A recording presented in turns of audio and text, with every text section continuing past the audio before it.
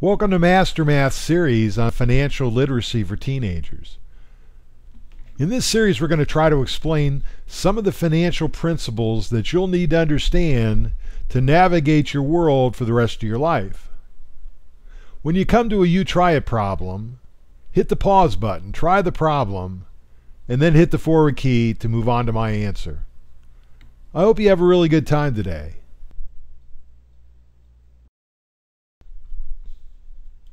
If you didn't watch the previous lesson on simple and compound interest, you should probably watch that one before you watch this lesson.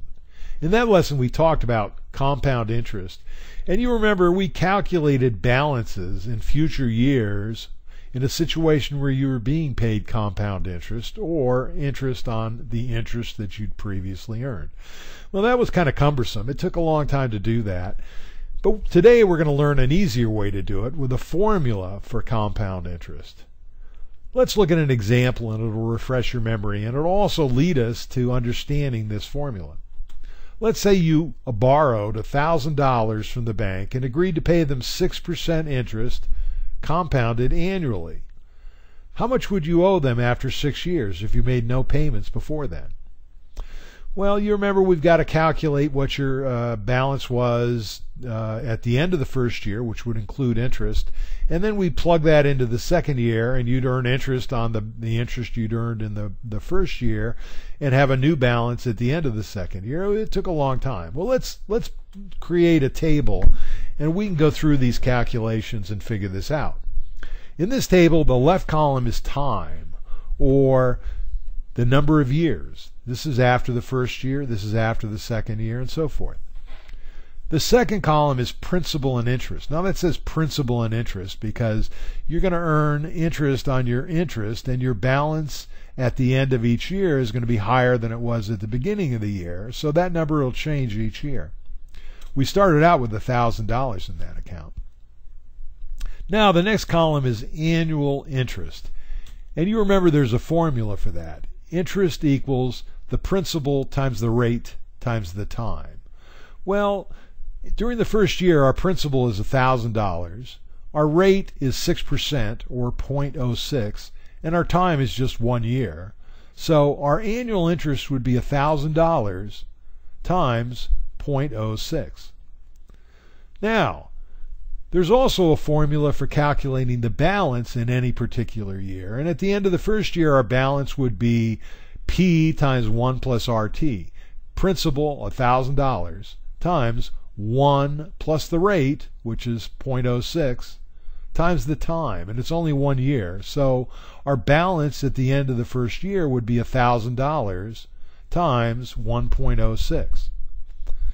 Now another way we could write that, $1,000 times 1.06, would be $1,000 times 1.06 to the first power. In a minute you'll understand why I put that first power in there. Okay, during the start of the second year then, our principal and interest is going to be what we ended up the first year with, $1,000 times 1.06. And then we're going to earn interest on that of 0.06. The formula is interest times principal times rate times time. Well, our principal, which includes the interest we earned during the first year, is $1,000 times 1.06. So during the second year, we're going to earn interest on that entire amount, and our interest would be 0.06. So our interest calculation would be 1,000 times 1.06, the amount of money we started with, times 0.06. Our balance at the end of the first year, or at the end of the second year, would be calculated using the balance formula, and our principal would be this amount. So our principal is 1,000 times 1.06. That's our principal, and then we're going to multiply that times 1 plus our rate, 0.06, times our time, which is just 1 additional year. So this becomes 1.06. So our balance at the end of the year would be our principal times 1.06, or $1,000 times 1.06 times 1.06. Well, we could restate that $1,000 times 1.06 squared, because 1.06 times 1.06 is 1.06 squared. Well, I want you to notice something. At the end of the second year, our balance was $1,000 times 1.06, that's 1 plus our interest rate, squared.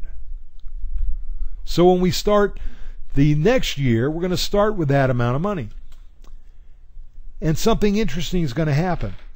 At the end of each year, our balance is going to be $1,000 times 1.06 to a number that's equivalent to the time. And that is the formula for calculating your balance in a compound situation. Balance equals principal times 1 plus the rate to the t power, t being the amount of time. All right, you try this one. Now, if you don't remember or didn't understand all the mathematical gymnastics I went through on the last page, don't worry about it. Just memorize this formula and use it to solve this problem. Hit your pause button, try the problem, and then hit your forward key to move on to my answer.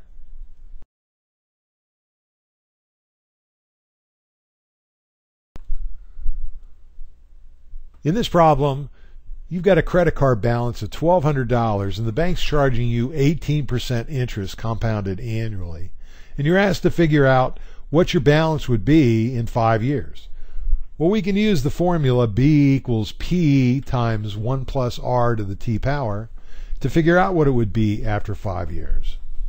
Our principal is $1,200. 1 plus our rate, which is 18% or 0.18, would be 1.18. And since it's for 5 years, we'll take it to the 5th power.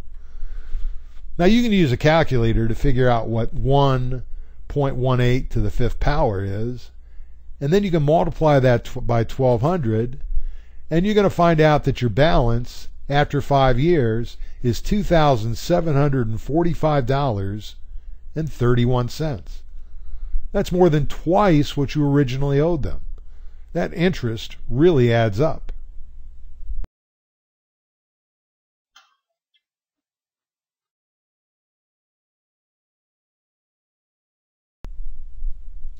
You opened an account at the Bank of Bedlam 4 years ago. The account pays 5% interest compounded annually. You've made no withdrawals or deposits since then. The balance is now $7,293.40. What was your original principal amount? Well, we can figure that out using a little bit of algebra and this formula. Let's just plug what we know into the formula for balance, and we'll come up with a solution to tell us what the original investment or the original principal was. Right now our balance is $7,293.40, and we know from the formula that that equals the original amount we invested times 1 plus the interest rate of 0.05 to the 4th power, because we're trying to figure out how much money we had 4 years ago. Now we can do the math and figure out that 1 plus 0.05 to the 4th power equals 1.2155. So our principal times 1.2155 equals $7,293.40. We want to solve for P. So we're going to divide both sides of the equation by 1.2155. And when we do that, we can determine that the original amount we invested was $6,000.30.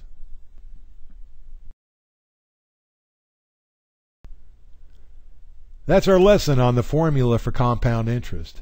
Now let's see how well you understand this.